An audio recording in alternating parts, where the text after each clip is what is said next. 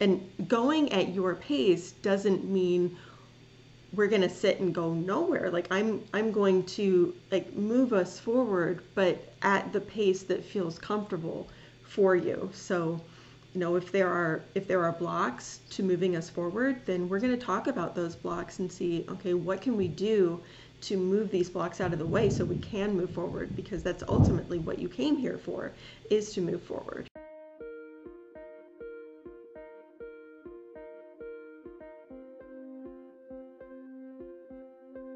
My name is Lisa Headings, and I am an expressive arts therapist in Portland, Oregon.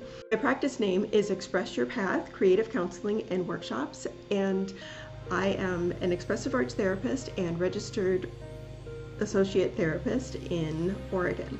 So I offer telehealth services to adults living within the state of Oregon.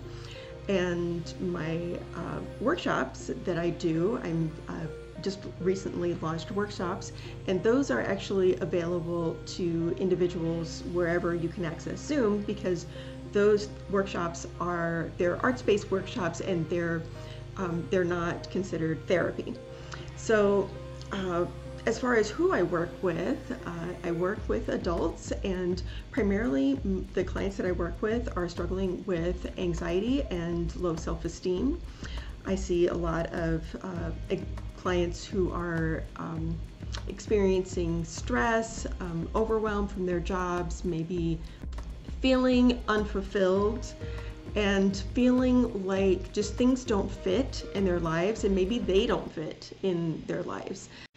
Imagine this box that they should fit in to be the person that they're supposed to be, or to have the life that they should have, and it doesn't work for them. They've not been able to fit into that very narrow mold, and because of that discomfort, they feel like something is wrong with them. But what I like to do with clients is use creativity to, one, explore the blocks that people have, as far as what is causing discomfort for them. And it could be there could be some traumas involved. There could be just like a neurodiversity situation involved. It could just be that you're your own unique person and you aren't like everybody else, and to try to be like everybody else is not working for you. So I like to help people by using creativity to explore those issues and to imagine different ways to tap into our own intuition, find out what works for us as individuals, for you as the client, as an individual, and empower you to tell your story in your unique way, because that's what makes you special and that's what makes you great.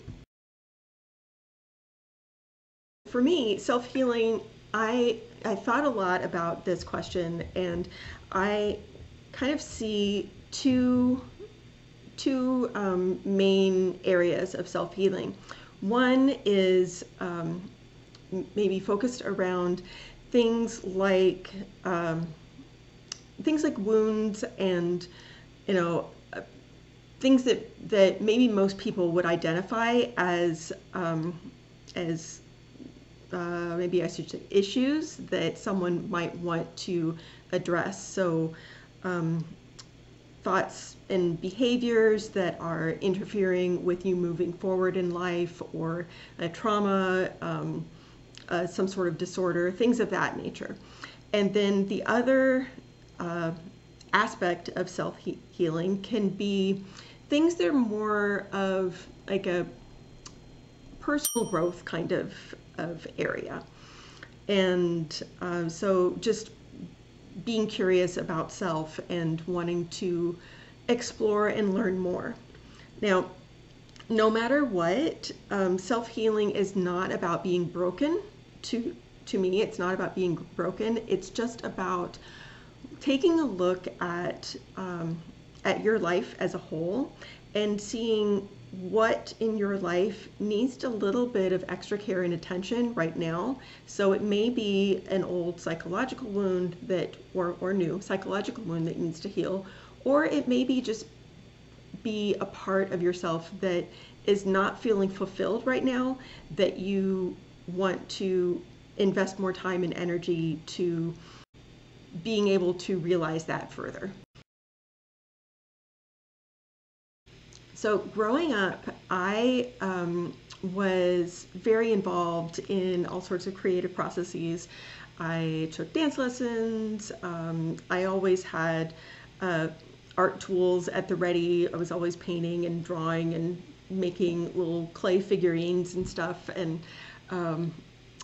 I would memorize poems to recite and just all sorts of things. And as a kid, I didn't realize it when I was a kid, but looking back, I can see that access to all of these different creative things, they allowed me the opportunity to, one, explore different parts of different aspects of myself, and to try on new things so I can see what worked for me. But also, I mean, growing up, we all have times that are kind of difficult because growing up is a little challenging sometimes.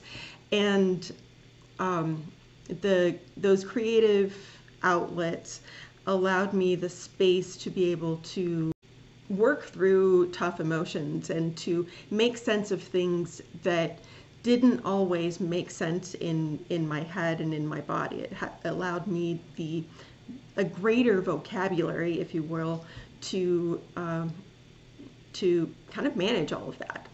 And then as I grew up and became an adult, I incidentally had originally thought about becoming an art therapist, but as luck would have it, the program that I had looked into closed their doors my last semester of college, and before I would have gone into grad school. So I went on this whole long journey for several years of trying to find another path, because I took that as well, okay, maybe I'm not supposed to do this. So I did a few different jobs, and at some point a few years ago, I realized, one, I was feeling drained. I was stressed out from my job. I was seeing my colleagues being stressed out around them. And so I started noticing all of that and feeling drawn to help with that. And I started thinking, oh gosh, I want more time for creativity. And it all started to point to, wait a minute, you're drawn to being a therapist. Started looking at programs and came across expressive arts therapy. And expressive arts therapy is a modality that is not just focused on one type of creativity. It's got visual art and sound and movement and poetry and all of these different things in it, and be able to bring all of these different tools to people. What I do to promote self-healing, it's really about learning to tune into your intuition and find out what your being needs in that moment. Like, for instance, I've got some instruments on the shelf behind me, and I've got a drum. And well, if you think of the drum as like a heartbeat, and if you want to instill calm, it might be playing a slow, steady beat on the drum to mimic a calm heartbeat. Or if you were wanting to jazz yourself up, you might think about playing a faster rhythm to energize you in as the same as some people like to go for a workout and get their heart rate pumping up. With visual arts, there might be slow meditative processes that are just very focused and small and detailed, or else I might just want to explode with color and throwing color on a page and just being very experimental and seeing what happens. So the way I work is a lot of people are kind of disconnected from their intuition. They feel like they're looking for somebody else to give them the right answers. I believe that the right answers are within you already, and you just need to maybe some help finding out how to search for those answers and how to bring those answers up within you. So, as with any therapy session, any type of therapy, the experience looks different for each person, and a self-healing journey looks different for each person depending on what your needs are. But in general, when I meet with somebody, the first thing that I do is always to get an idea of what their goals are for their self-healing journey, and what is it that they want to work on, and try to help them create a picture of what they want life to look like. And that could be a metaphorical picture, or if they want to create a literal picture, since we are talking about expressive arts, they can create a more literal picture. Then I feel like that creating some sort of a picture both helps us create a sense of hope for what we're going to be doing, because when you have hope for the future, that helps to motivate people to keep working on what it is that they want to work on, and also keep them engaged in what we're doing, because we can always have that picture in the mind of, okay, like some days are not going to go as smoothly as others, and so when you're having an off day, you want to be able to have something to look towards and say, okay, this is why I'm doing this, this is why I'm going to push through, because I know there's better days ahead.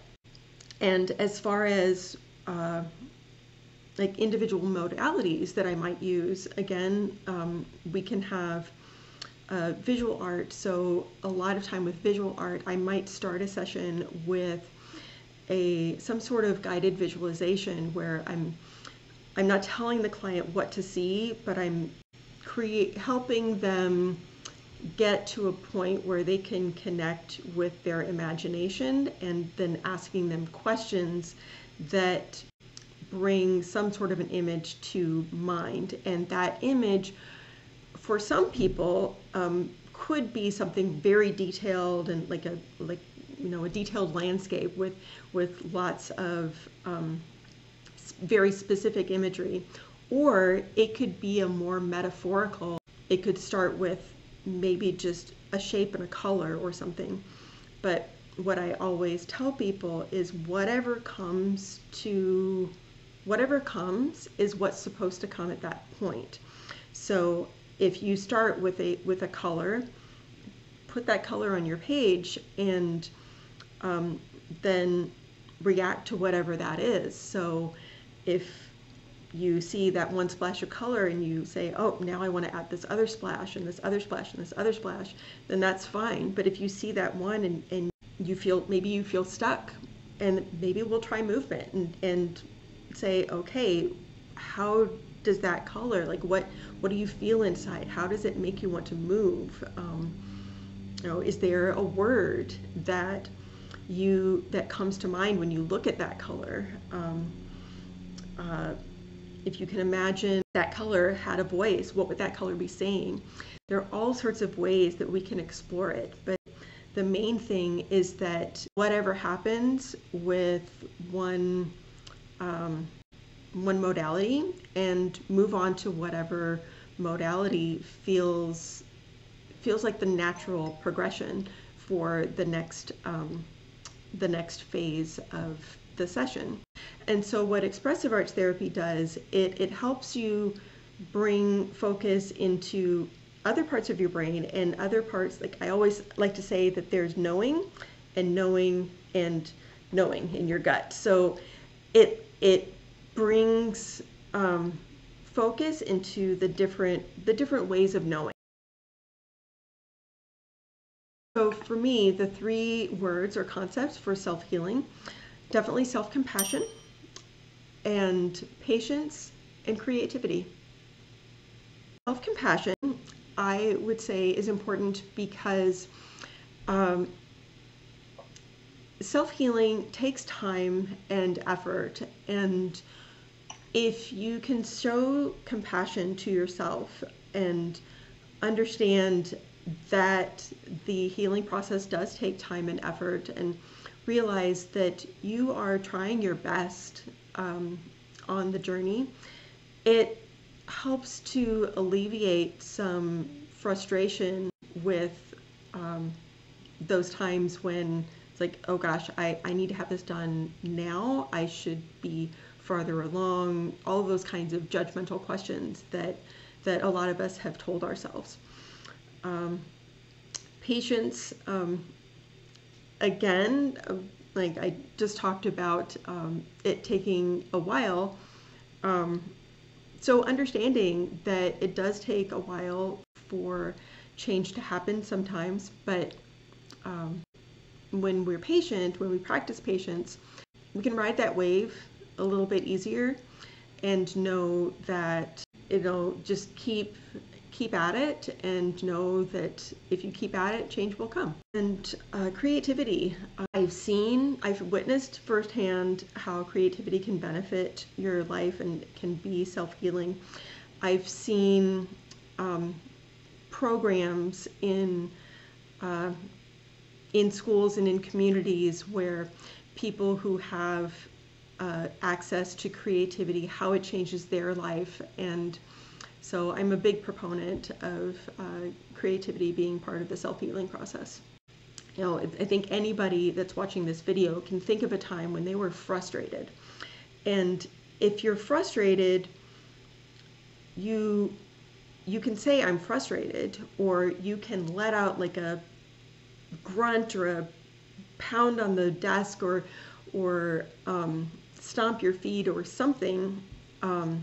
Sometimes you don't, like, I'm frustrated, like, okay, I'm frustrated, but tell me more. Like, what does that feel like? What's it doing in your body? What, you know, just all of us have access to be able to say those different things. Just sometimes if we stick to just words, I don't know if sometimes we try to edit ourselves to be polite and say the right things, but if we use these other methods of communicating, then, especially ones that we're not so familiar with, then we start to become less worried about what is right, and we start to become more concerned with not what is right, but what feels right, if that makes sense. So I work with adults in Oregon. I'm all telehealth right now, so anybody throughout the state of Oregon can find me, and you can find me on my website at www.expressyourpath.com. I'm also on Instagram and Facebook at Express Your Path, so people can find me in any one of those places and reach out for a free consultation.